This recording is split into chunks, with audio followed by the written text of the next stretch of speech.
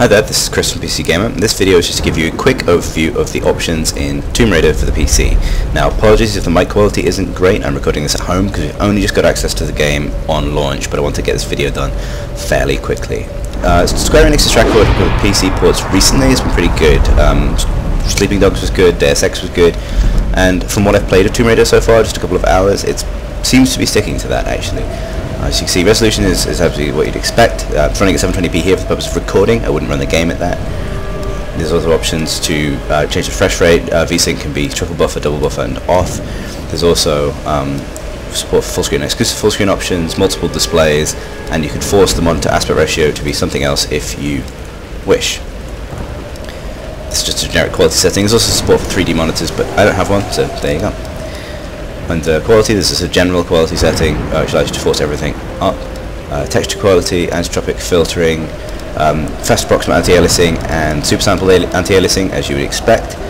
And then regular settings for shadow resolution, level of detail, reflections, and sort of general graphic stuff. There isn't support for field of view, which might be a shame for some people. As it's a third-person game, it's probably less essential, but anyway, it's worth knowing in advance. Now, the only kind of standout setting on graphics, which we'll get to at the end of this video, is hair quality. This is PC exclusive, apparently, and allows you to switch between AMD's exclusive Tress Effects fancy hair and regular non-fancy hair. It isn't possible to switch hair off, incidentally, as you might expect. Elsewhere, it's possible to remap all of the controls on the keyboard, which is welcome, as well as set alternates for most of them.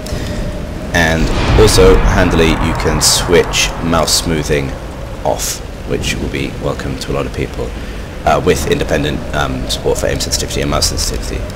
And of course, gamepad support, as you'd expect, although you cannot, as far as I know, rebind the gamepad inputs. Anyway, it's just a quick overview. Hope it helps if you're still on the fence about Tomb Raider. We'll have a full review later in the week, and for now, just have a quick look using the in-game benchmark feature, another good touch, to have a look at the difference between fancy hair and non-fancy hair. Thanks for watching.